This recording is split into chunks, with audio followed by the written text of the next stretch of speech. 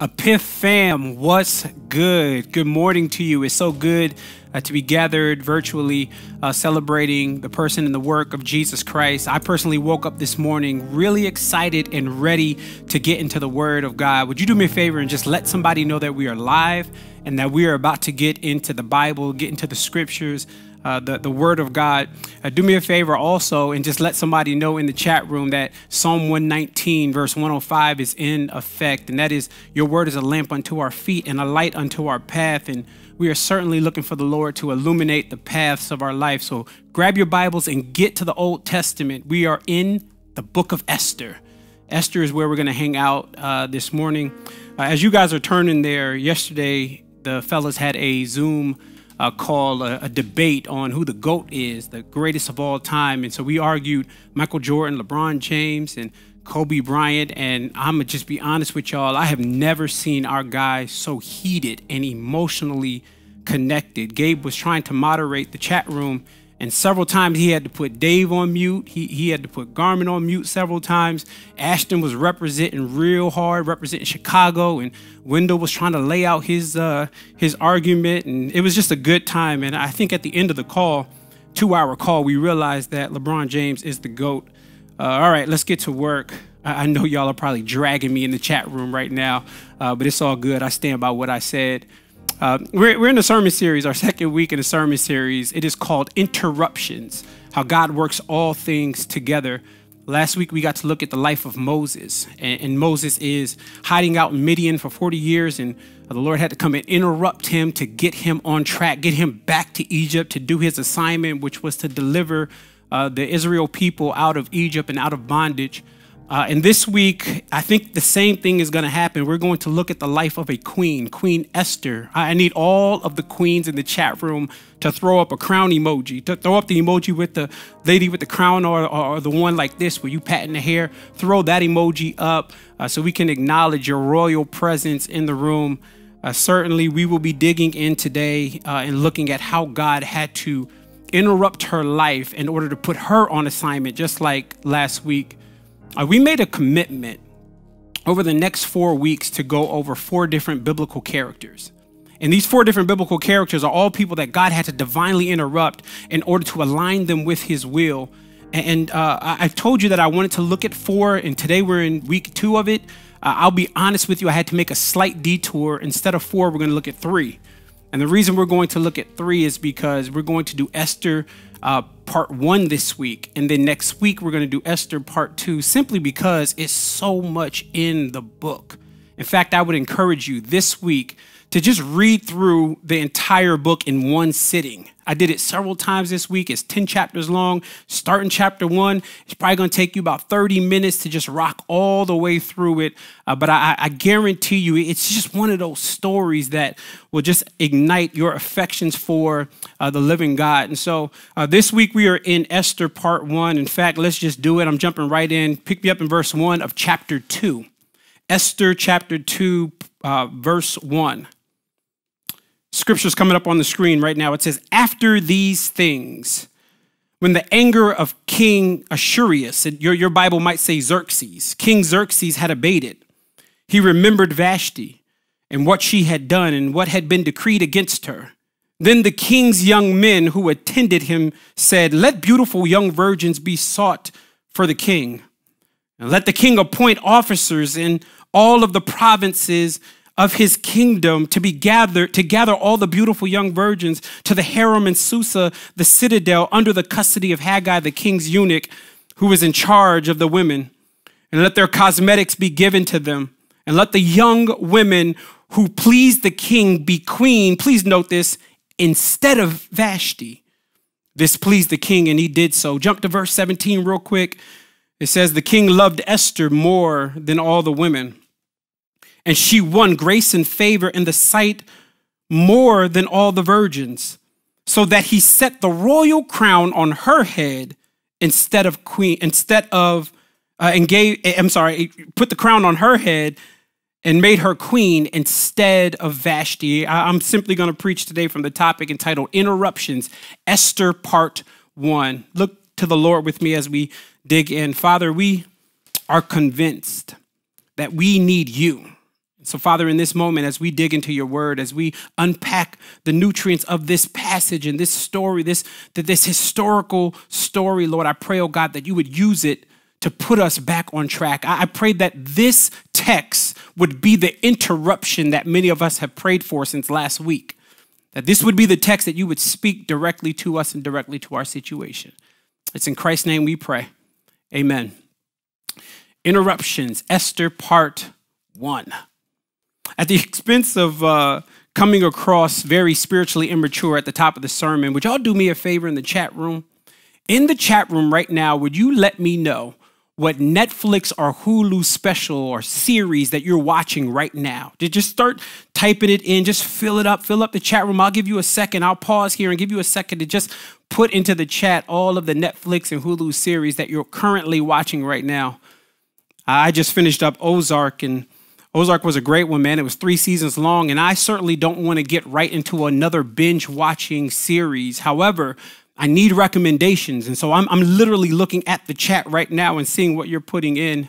One of the things I found out about this season that we're in is one of the worst places to be in is between Netflix series. It's just a dark place. You're in that place where you're trying to figure out what to watch, and you're trying to click on different movies, and you're looking at different movie trailers, and you're trying to find something to watch because your regular rhythm of just clicking onto Netflix and clicking onto your show and clicking onto your series is over. You're in between. So I found myself in that season right now. But what I've done over the last several weeks since I stopped my last series, which was Ozark, what I've done is I've been watching a lot of older movies back at least a decade old. Benjamin Button, I got to put that on and check that out. I watched Salt. Y'all remember Angelina Jolie's Salt? I don't know why they didn't make a sequel. That was a great movie. Also got to watch a movie, Speed. I don't know if you've ever seen this movie, Speed, with Keanu Reeves and Sandra Bullock. But in this movie, the plot of it is a great plot. It's this plot that they're on this bus, and the bus is going above 50. And if they drop below 50, the bus has been rigged to blow up. If they unload the bus, it's going to blow up. And so the bus is just moving, and it's on speed. And the whole movie is full of adrenaline, and it's fast paced, and it's moving, and you never get to slow down. It lives up to its name, Speed. But one of the things I realized when I watched that movie is I wonder if that's what our life looked like before the virus, before the shutdown, before the quarantine. The way Charlemagne will say it is, what did our life look like BC, before Corona? What did our lives look like? It is typically in those moments where we are fast-paced and we're moving and we're not stopping and we're just going and going and going. It is in those moments that if we're not careful, we can miss the very voice of God. So sometimes in those seasons, he has to slow us down so that we can hear his voice, so that we can get back on track to what he is calling us to do. And I think that's what's happening in the passage. Esther is about to get interrupted, but she's getting interrupted for a specific purpose. God has an assignment for Esther, and I think the assignment for Esther is going to be very consistent with what we're dealing with in our lives as we're going through the regular rhythms. God usually has to come in and say, hold on. I got something for you. You're going off track. You're doing well in this season, but you got to get over here because this is where I want you. And I think that's what's going to happen in our passage. We come to a passage where a young lady is minding her own business. She's going through life. And it looks like the Lord just slows down and taps her on the shoulder. Now, context is key.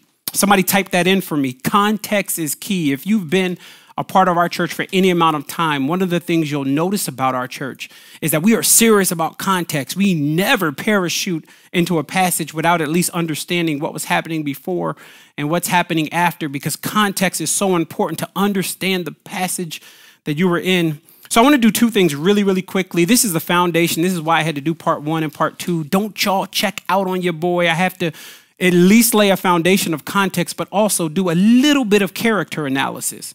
In other words, there are a lot of names in the book of Esther. I have to at least explain who a few of them are so that we can understand the passage.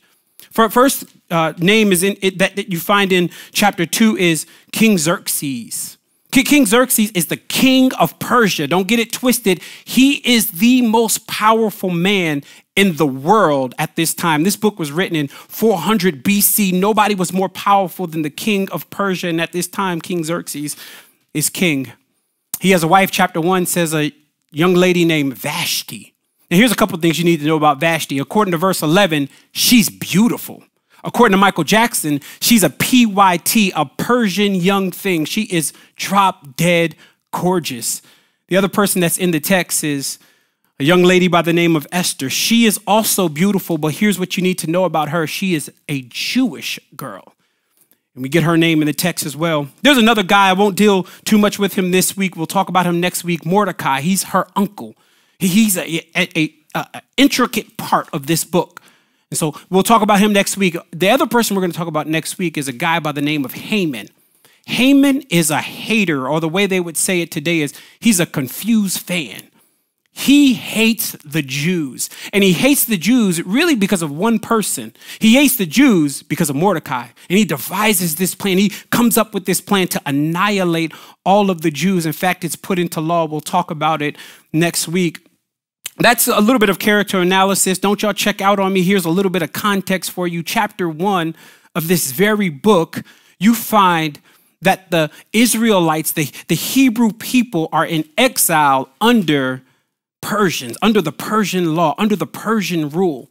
Verse 5 of chapter 1 says that King Xerxes decides to throw this major party. You got to understand something about the Persian parties. The Bible says in chapter 5 that it lasted 7 days. Can we agree that if you have a party that lasts for 7 days, it's legit? Like if you start partying on a Saturday night and then your girl calls you on Thursday morning to have brunch and you like, girl, I'm still wobbling from last week, that's a party. So the Bible says in verse number 5 of chapter 1 that King Xerxes throws a massive party that lasts for 7 days. But don't just note the time frame of the party. Note the details given in chapter 1. We won't preach through them, but the details in chapter 1 tells me that out of all the people there, nobody had the same cup.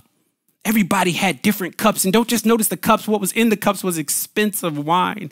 There was no drink limits. There was no alcohol limits. There was no breathalyzers. Everybody was lit for 7 straight days. And on the 7th day, the king wanted to show how mighty he was and how powerful he was. And so he calls Queen Vashti into the party because he simply wants to parade her around. He wants to show her off like she's a trophy. Only problem with that is, number one, Vashti ain't having that. You ain't gonna just be parading me around this party. So she says no. The second reason she says no is check chapter 1. She has her own party with her own friends going on. Can we agree that's a little dysfunctional for the marriage? Never throw separate parties on the same day. She has her own party going on. And so she tells the king, no, I cannot come to your party. No, you cannot parade me around. And the king is angered. Chapter 1, the king is so angered that the Bible tells me he calls his friends together in the middle of the party and says, the queen just denied me. What should I do? Can we agree that if you've been drinking for 7 straight days, probably not a good time to get marital advice? Probably not a good time to make long-term decisions on that marriage. They've been drinking and drinking. The king's been drinking, and he calls his friends and says, what should I do? And they say, you know what, king, there's really 2 things that you have to do. Number 1, you have to let all of the women in Persia know that this is not acceptable. He says, because our wives just watched your wife disrespect you. So when I get home, just stay with me. This is context. When I get home, my wife will in turn then disrespect me. And so here's what you got to do, king. You got to make a rule that every Persian wife should submit to her husband and her husband should rule over here. You want to talk about gender inequality laws? They literally in Persia put a law in place that hindered women from being able to operate as though God had created them. Here's what I know, and I'll spend just a few seconds on this. You know, a lot of times when we look at the laws that are created in our nation, we think that it's something new. But you got to understand that laws that limited ladies and laws that push systemic racism are not new. They happened in Persia in 400 BC. But here's what I love about God. Whenever humans create laws, systemic laws that cause people to be oppressed, God always raises up his people to speak to the law. God always raises up his people to go against the law. And you going, Pastor B, not today. You ain't going to be getting political today. You ain't going to be talking about politics. Just preach the gospel. But what do you do with the book of Esther? Because the entire book of Esther is how the queen went against two laws. One law was against women, and the other law was against the annihilation of a people group, an entire race. And here's why I'm so passionate to make sure that you and I as believers are participating and doing justice. As Micah 6:8 will say, we can't sit by the sidelines and wait for the politicians to handle this. The church got to raise up. Why? Because Esther raises up to go against two laws. As believers, we have to do that. Jim Crow laws, segregation laws, voter suppression laws, stop and frisk, stand your ground. Any law that allows you to hunt a young man as he is jogging and kill him and walk free, any law that allows that must be challenged by you and I, those of us who have trusted in Jesus. So God is going to raise up a young lady to challenge the very laws of Persia. And it's something so interesting about how she does it. So here's the first thing that happens. The friends say, listen, you got to ban these women these Persian women from acting crazy because they just saw your wife. So that's law number one. Here's the second thing you got to do, King. Vashti can never come back in your presence. She's banned. You got to get rid of her. She can never do that again. And so, in fact, don't just get rid of her. Get a new queen. And here we are in chapter 2. Thank you for hanging out with me for the context. Chapter 2 is finally where we get to see Esther interrupted because of everything that happened in chapter 1. Now we get to see what it looks like for God to tap this young lady on her shoulder and say, I got an assignment for you. I got 3 points and I will not be on them long. 3 points and then I'll let you go. It's kind of a teaser to set us up for next week. Point 1. Hope you're writing these down. If you're not, they're going to come up on the screen. Point 1 about interruptions. Interruptions are often presented first as obstacles. We're going to see that in the text. Point 2 that we'll deal with. The first response when being interrupted is preparation. Point 3, interruptions should cause you to look more like Jesus. That's the 3 points that we got. Y'all hang out with me for a little bit longer. Again, you still got time to let somebody know that we are live and we're in the word and we're about to go through 3 points of interruption. All right, point 1. Interruptions are often presented first as obstacles. Watch the text here. Verse number 1 of chapter 2 says, after these things, when the anger of King Ahasuerus had abated, he remembered Vashti and what she had done and what had been decreed against her. Then the king's young men who attended him said, let beautiful virgins be sought out for the king.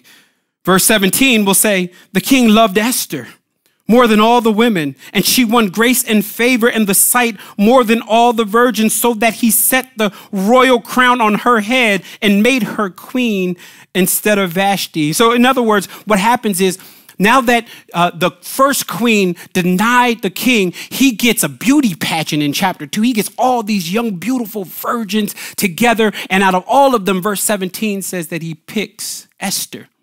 Now, when we read that, we don't realize how big of a deal that is.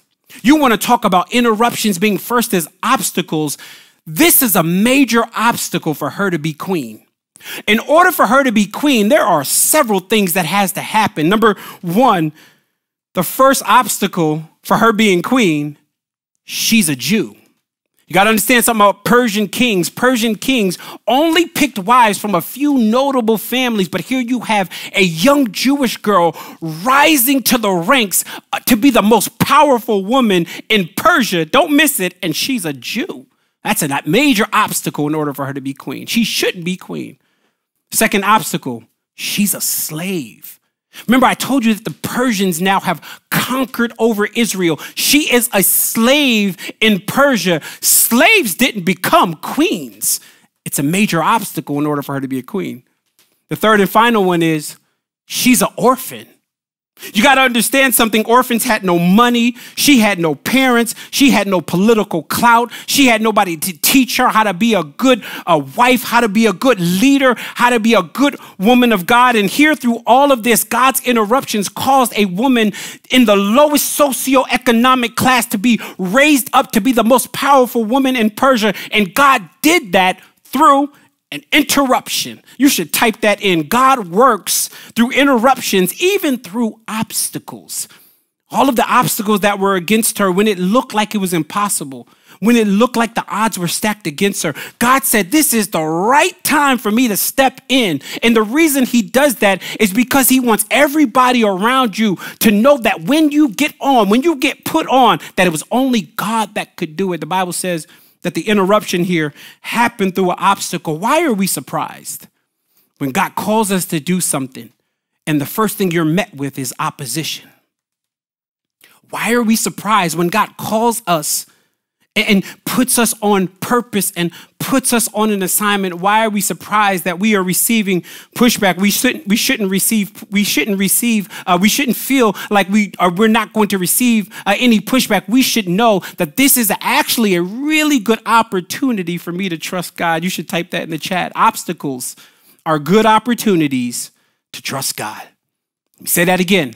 Obstacles are good opportunities to trust God. When an obstacle is faced before you, that is an opportunity to just trust in God, because God says stuff like in Genesis 18, verse 14, he says stuff like, is there anything too hard for me? Let me answer that for you.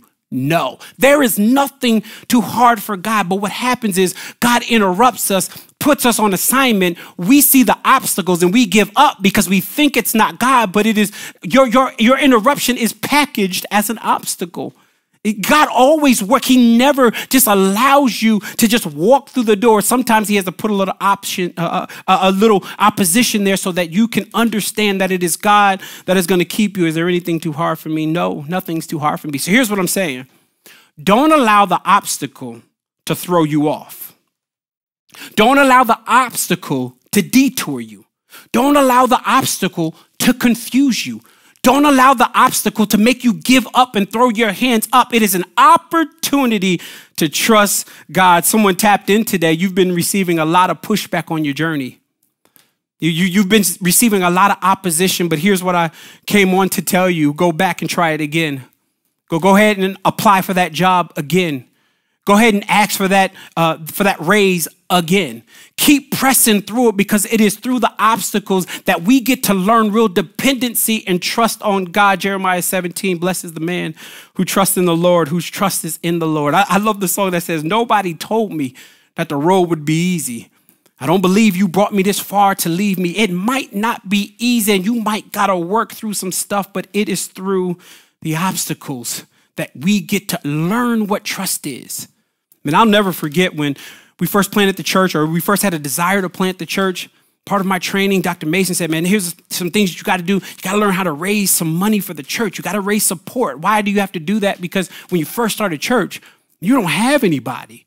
You don't have anybody supporting the church. So therefore, you got to raise money. So what I did was I went around the country. I mean, I was on and off planes, talking to churches on partnering with us, giving them vision, giving them our core conviction, telling them about our church. And the reason I was doing that is because I needed them for a season to just help us financially. And you won't believe how many people said, this is great, this is nice, but we can't help you. And sometimes those no's will detour you. Sometimes those no's will make you think that it's not God. Sometimes it is the no that will make you give up, but don't allow it to make you give up. Interruptions are always packaged as obstacles. Please type that in the chat room. It's always packaged. Interruptions are always packaged as obstacles. This week, this is what I want you to do. I hope y'all rocking with me here. This week, I want you to take a real piece of paper, not your phone, not your notes, not an email. Take a physical piece of paper, take a pen or a pencil, and I just want you to write out all of the hindrances in your life, all of the obstacles. Just write them all out. And at the end of it, I want you to put on top of the paper, Genesis 18:14, is there anything too hard for God? Let that encourage you. Don't let that obstacle stop you. Let it encourage you that I can work through the obstacles. Point one, interruptions are often presented first as an obstacle. Point two, the first step in being interrupted is preparation. Here's our biggest problem when we read the Bible. The biggest problem that you and I can have if we're not careful when reading the Bible is we think that the events of the Bible occurred at the same speed in which we read them. Told you this week I read all 10 chapters. It took me about 30 minutes to do so. You can read chapter 1 and chapter 2 in maybe about 2 or 3 minutes. And sometimes when we read the Bible that quick, we think that all of the events happen that quick. And so we could think that Esther rose to the rank of being queen like that. But the reality is it took her some time. What did she do in getting called and actually doing the work? Here's what she did. One word: prepared. That's what she did. Okay, let me do it this way. Chapter 1, verse 3, the Bible says that King Xerxes, it was the 3rd year of his reign. If you go to chapter 2, verse 16, it says that it was the 7th year of his reign. Now, I'm no mathematician, but I do know that 3 minus 7 is 4. So don't miss this. In between chapter 1 and chapter 2 is a 4-year period. What did Esther do for 4 years? We didn't read it, but if you read through the rest of chapter 2, she prepared.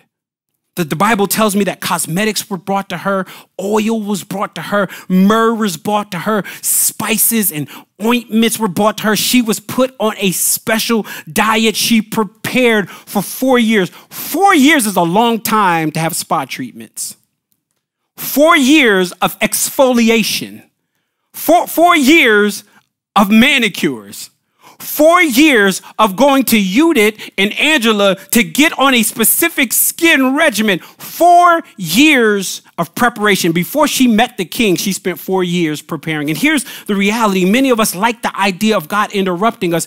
Sometimes, if we're not careful, we don't like the idea of first preparing. Because whenever God calls you, he always calls you first to be equipped. He always calls you first to prepare. He never just calls you. You never move right to the palace. You always move to preparation first. That'll preach. Type that in for me. I want to see that in the chat room. Preparation comes before the palace. Let me say it over here. Preparation comes before the palace. Before she sat on the royal throne, she spent 4 years preparing. Shout out to all the young ladies and all the young men that are going back to school. This is the season to do that. Shout out to y'all that are taking online classes. Shout out to all of y'all that are doing internships and you're raising money so that you can do free internships just because you need that resume to be more solid. Shout out to you if you're developing your skills and you're preparing and you're practicing. You're not allowing this season to make you just sit home and do nothing, but this is the season of preparation. Shout out to you. Why am I saying that? Because a calling and an interruption is always first to prepare. God is calling some of you guys. See, you think you're ready for the palace.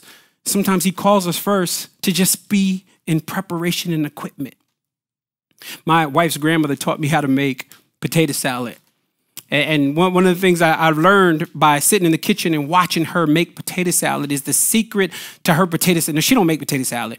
She make tater salad. T-A-T-A, tater salad. She makes it to where, potato salad gotta be a little yellow. It can't just be it gotta be a little yellow. And she showed me how she made potato salad, but I realized that the key for her potato salad was preparation. See, when we got in the kitchen, I was like, man, let's stir that thing up. The food is all ready. Let's just stir that thing up and get. She said, no. That's not how it works. You got to first prepare. She skinned those onions. She boiled the potatoes, skinned the potatoes, chopped up the onions. She boiled the eggs, took the sweet pickle mix and all of her seasonings, and she got everything of mayonnaise and mustard, sugar. She got everything all laid out and all prepared. And she said, this is the part that makes the potato salad better, is when you've spent time preparing. Don't rush the process. And a lot of times we feel like preparation is wasted time, but preparation is not wasted time. You are not wasting time because you are preparing. You're actually being a good steward over the next season. Preach. Preach right there that you are in the next season. You will be better off when you spend time in this season preparing and getting yourself ready and getting yourself together. It is Abraham Lincoln that said, if you ask me to chop down a tree in 6 hours, I'm going to spend the first 4 sharpening the axe. Where are the axe sharpeners? Where are the people that are saying, you know what? I'm ready to chop down a tree, but I got to get the tools sharp first. I got to get myself ready first. Some of us have to develop in our character before God can use us. And so what happens is when God calls us, he first calls us to preparation. And you might be going, yo, Esther, that's real vain. That's real vain that you got all this cosmetic stuff going on for 4 years, but watch how God uses it. I don't want to dip into next week. Watch how God uses her beauty in order to get her an audience with the king. Watch how God does that thing next week. And so the first step in being interrupted is first preparation. Point 1 was interruptions are first presented as obstacles. She's a Jew, she's a slave, she's an orphan, but she rises to be the queen of Persia. Only God can do something like that. Final point. Point 3, interruption should cause you to look more like Jesus. Esther is not elevated to be queen, to walk around the palace and be cute. That's not why she's elevated. Yes, the Lord used her beauty to get her in the door, but the reason she's elevated to be queen is to protect her people, the Jewish people, from annihilation. She doesn't know that. She doesn't know the plans of God. God only gave her a little bit, but she doesn't know that that is what God is going to use in order to save his people. He stops them from annihilation, and he does that through Queen Esther. And it is Queen Esther's position as a queen that now gets me to look at her and see Jesus. You got to understand that when she's elevated, when she's interrupted to be on assignment, she looks more like Jesus during that time because she uses her royal position in order to save her people. And she says stuff in chapter 4. I ain't got time. I'll preach it next week. But she says stuff in chapter 4 like, if I perish, let me perish. She was willing to die for her people. I know another king that had a royal position that wasn't only willing to die for his people, but dies for his people. Just like Esther had to be lifted up and raised up on behalf of her people, so it is with Jesus Christ on the cross that was raised up for his people. Just like Esther had to experience extreme poverty, so it is with Jesus on the cross when he experienced poverty. Here's what the Bible says, and we put Bible here, 2 Corinthians chapter 8, verse 9. Though he was rich, yet he became poor for our sake. Just like Esther found favor with the king, so it is Jesus that found favor with his Father. Just like Esther said, let me perish, it is Jesus that doesn't say it, but actually does perish so that his people will never, ever perish. You got to understand something about Esther. She looks more like Jesus because of the interruption. Here's my question. If God has interrupted you and put you on assignment, have you put him on the back burner? Do you got him sitting in one of those couches behind me and you've taken center stage? Is that the position that we take when we get interrupted? No, we should look more like Jesus. When God calls you to something, that is not a time for you to detour your representation of who Jesus is. No, it's a time for you to floss off who he is on whatever platform it is that God has given you. She looks more like Jesus because of the interruption. Here's a question for you. Since you've been interrupted, if you have been, and you feel like you're really on purpose and you're really on assignment, who around you has gotten saved because of your presence? Who around you is being pursued because of your presence? Who around you has gotten gospel nutrients because of your presence? When I look at Esther, I get to see Jesus. She's the only queen that you look at. And you get to see Jesus smeared all over her life, that she uses her royal position in order to save a people from being annihilated. Listen, Disney and Pixar, they've made some great movies. Great movies. But let me tell you something about their princesses and their queens. Jasmine, Cinderella, Snow White, none of them can hold a candle to Queen Esther because Queen Esther points me to Jesus. Who in this live right now needs to be interrupted, but first you need to prepare? Who is it that's tapped into this live and you need to be interrupted and you need to understand that the obstacle is actually an opportunity? Who is it right now that's piped into this live that needs to hear me say that it is through the interruption that we look more like Jesus? Please don't. I'm going to leave you on a cliffhanger here. Don't pipe out. Next week, we will work harder at looking at what happens now that she is queen. Today, we just looked at what it looks like for her to be interrupted to be queen. Next week, we'll look at what God does now that she's in position. Let me pray for you. Every head bow. Father, I thank you, oh God, for everybody that's piped in. I don't know where people are. I don't know what they have going on in their life, but somebody is in the midst of hardship and struggle, and they think that it is the hardship that is stopping them and making them go left. But Father, help them, give them endurance. Help them to press through. Help them to keep making their way. Father, I don't know who it is that's on this call that they're in the midst of a season of preparation. And this COVID-19 has felt like it's throwing them off. Father, would you give them creative ways to continue to prepare for the next season? Help us, Lord, to not get into that next season unprepared, but let us spend the time now preparing for your will. Father, I pray, oh God, my last prayer is that you would make all of us that have trusted in you look more like you. I pray that this week we would be better representations of who you are than we were last week. Would you use our positions and our platforms to give out gospel influence so that people can know and see you? When people look at us, may they see you. When people hear us, may they hear you. When people experience our love and our compassion and our empathy, may they see you. So, Father, we thank you for the interruptions of life. Just pray, oh God, that this sermon series would do something in the lives of your people. It's in Christ's name we pray. Amen. Well, man, it was good hanging out with y'all. Listen, if this is the first service, after the second service, we will be doing Next 15. If this is the second service, get off this. Get onto the Zoom link that's popping up right now in the chat room. Get onto the Zoom link because we're going to hang out for 15 minutes and just chill, just talk, do that lobby experience on your way out. If you're in the 1:30 service, you've missed it. Check us out in 2 weeks. That's when we'll be doing our Next 15 again. Well, until next time, let me give you this blessing that's pronounced in Numbers chapter 6. It says, the Lord bless you and keep you. The Lord make his face to shine upon you and be gracious to you. The Lord lift up his countenance upon you and give you peace. Grace and peace. I love y'all. Epiph, I miss y'all. Love y'all.